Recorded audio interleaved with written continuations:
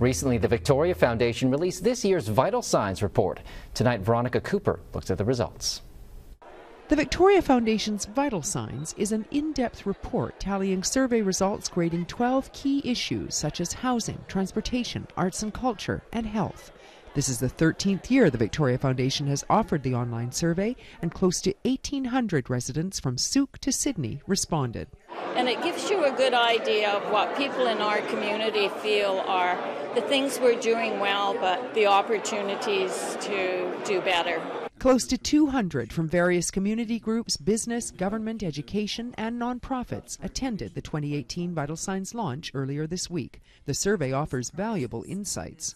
A lot of us look to it every year to just get a good overview of attitudes and opinions and concerns of a wide array of people who live here.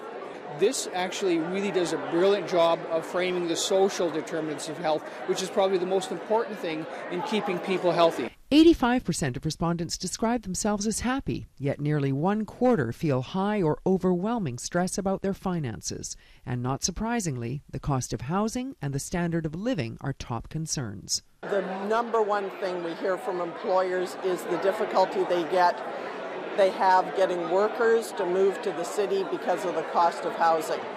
The island's chief medical health officer was surprised to see that addictions ranked as less of a concern than in previous surveys. Given that we've been under a state of emergency since April 2016, one wonders if we've becoming accepting of 30 deaths per 100,000 as the new norm, when we used to get upset in Victoria when we had 16 in a year. Find the full Vital Signs 2018 report at the links tab on our website. Vital People is brought to you in part by the Victoria Foundation, connecting people who care with causes that matter.